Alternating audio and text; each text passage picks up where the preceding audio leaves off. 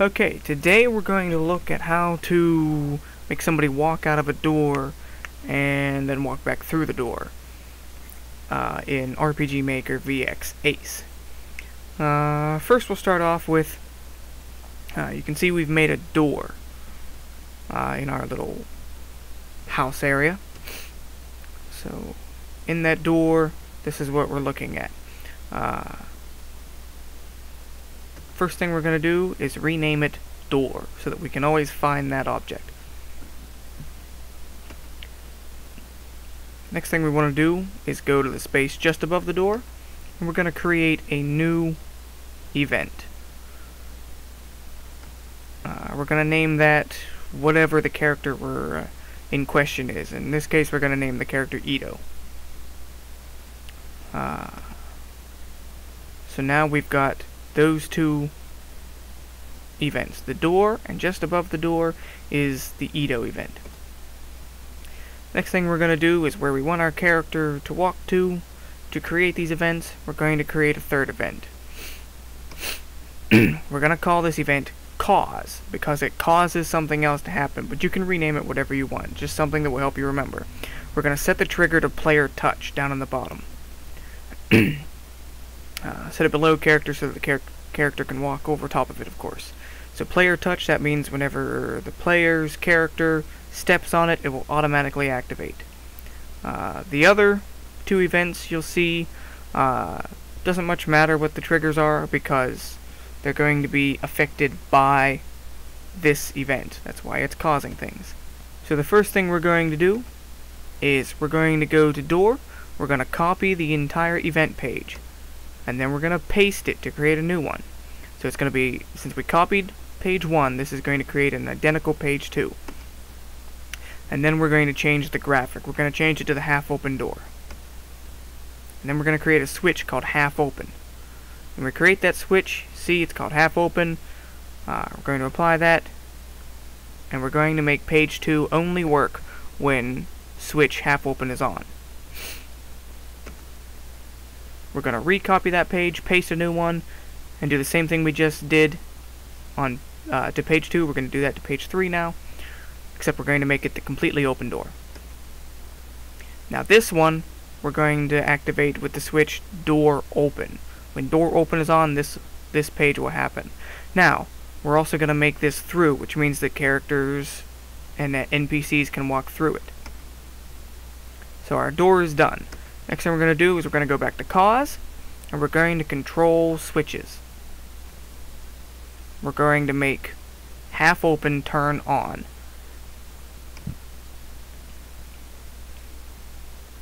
So we've done that. Then we're going to create a sound effect. Let's play sound effect in music and sounds on page 2. Play sound effect, let's go ahead and select push. You can choose whatever sound effect you like, but I think push makes a pretty decent door sound. And then we're going to create another switch. This one's going to be door open. Activate that, we're going to turn it on. We don't need to turn door half open off though, because since door open is the latest page of the door event, it will be the highest priority event. So if you have multiple switches open, the last page will be the one that activates. So we don't need to turn half open off, which will come in to save us some time later by not turning it off now. So the next thing we're going to do is we're going to set a move route. And this move route is going to control the Ito event. That's why we name things that we can remember.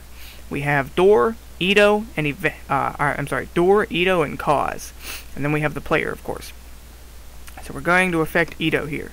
First thing we're going to do is change Ito's graphic. Now remember when we made Ito, we didn't set a graphic for it. That makes it completely invisible then. So we're going to change the graphic, and just for a lark, we're going to choose this one here. 1, 2, 3, 4, 5, 6, actor number 6 in the actor 1 panel. She seems like a fine lass. So we've now changed the graphic to actor 1-5. Or comma 5, whatever you want to call it. So the next thing we're going to do is go from the Ito event and count downwards to 1 hex or 1 grid away from where the player is standing. And we get 1, 2, 3, 4, 5. So we go back to our set move route, and we hit the space bar. That lets us edit what we've done. And we move Ito down 5 steps. So this is what we've got right now. When the player steps on it, because it's trigger player touch, the half open switch number 1 is going to activate. It's going to play a sound effect, and then switch number 2, door open, will activate. Set move route, Ito, wait, which means that the player won't have any control until after it's done.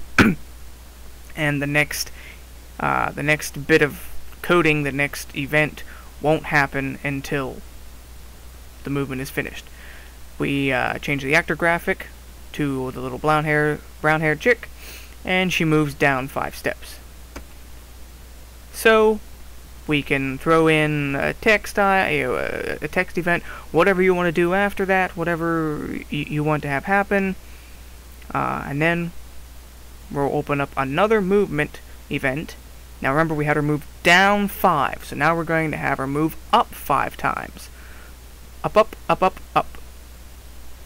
Same thing we did before, it's just moving her up instead of down this time. Now we got 2 choices here. To make it disappear again, we can either go back to change graphic, and we can give her an invisible graphic, just hit none, and she'll go back to what she was before, no graphic.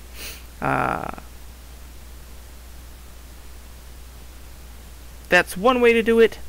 Another way to do it, and this is especially useful if, say, you're just, after the event, teleporting or transferring to a different map, so it really doesn't matter.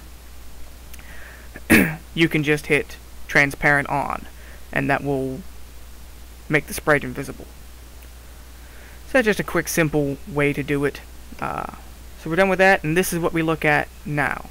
We have our switch half open on, a sound effect, door open on, Ito moves, changes graphic and moves down 5, some text, Ito moves up, and transparent on. We're going to use transparent on for this example. So then, we're going to do this real easy. We'll just copy and paste the events we had up there, the switches, and we're going to change them, completely reverse them. So now we've got door open, the sound effect, and half open. So select door open, hit the space bar to edit it, and we're going to turn door open off. Now, since we never turned half open off, that means that half open will now be, since it's still activated, page 2 of our door event will automatically activate.